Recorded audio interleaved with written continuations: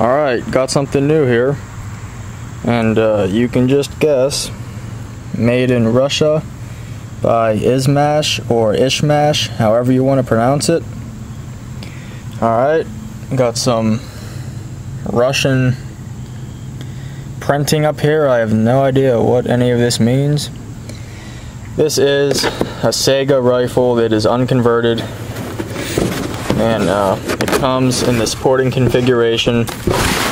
A lot of you guys know what this is. If you look at the Arsenal Inc. SGL series, like the SGL 21, SGL 31,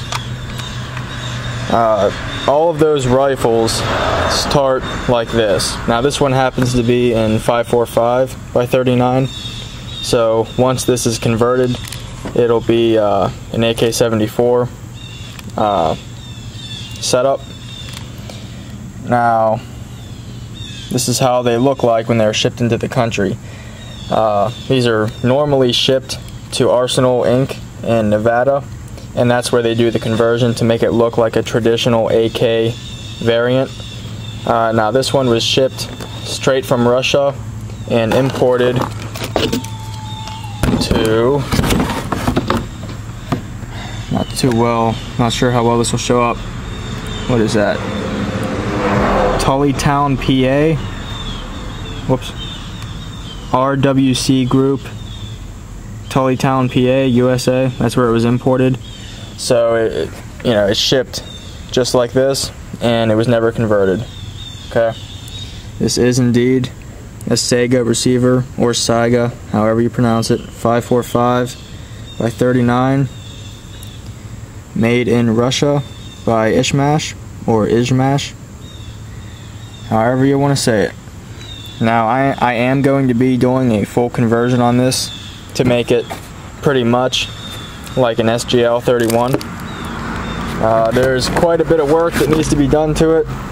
This is a little project that I've decided to take on.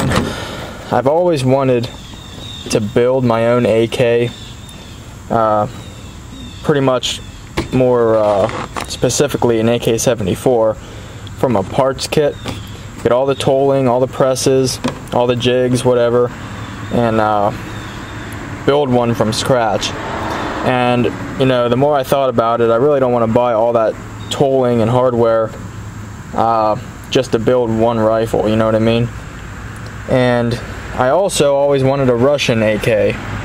So I came across these, and I know all the Russian AKs are banned from import currently, and there's a chance their importation may never again be accepted. So I came across this, and being as I always wanted to build one, and I've always wanted a Russian AK, this is kind of like a compromise. I'm not going to be building an AK from parts, but I am going to be doing a conversion, and in a way it's kind of like building one, so that'll satisfy the desire that I've always had to build my own. Doing a full conversion on this will be good enough, and then plus I'm getting an AK made in Russia by Izhmash. Okay, I'm not exactly sure on the proper pronunciation of that word. Izhmash, I'm not exactly sure exactly how you pronounce it, but all the Russian markings are here. Okay, it's I don't know how you pronounce that. Kanta. There's a little accent mark above the backwards N. I have no idea how to pronounce that. Nice dimples, beautiful rivets. And I want to give a shout out to Gun God 556. He did a 3-part video on a conversion of a Saiga just like this, 545 by 39. He did a really good in-depth video that really helped me on, to gain the knowledge on how to do a conversion on this. And I'll be going over that in more detail in another video. I just want to show you the rifle the way I got it. Okay. I'll be doing a full conversion. It came with a cleaning kit. Okay, pretty nice. I think this is a 10-round magazine. I'm not ever going to be using this at all. And it came with a oil bottle, and it also came with a cleaning rod that's actually right here, and I'll be using that once I get the parts for it to be able to hold a cleaning rod. Yeah, so that's it right here.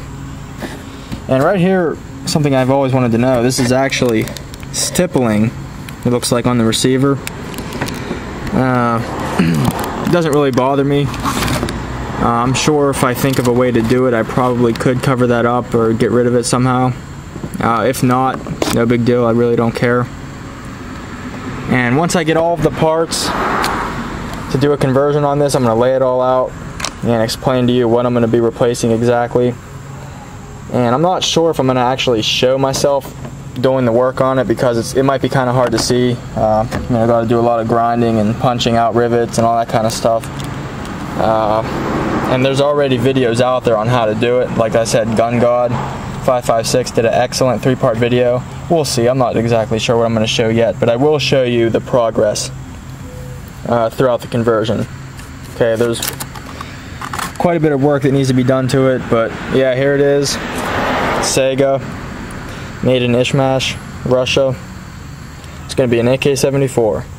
Right now it's in the sporterized configuration. That's the only way to legally allowed importation into the country, and I'll be doing the conversion on it.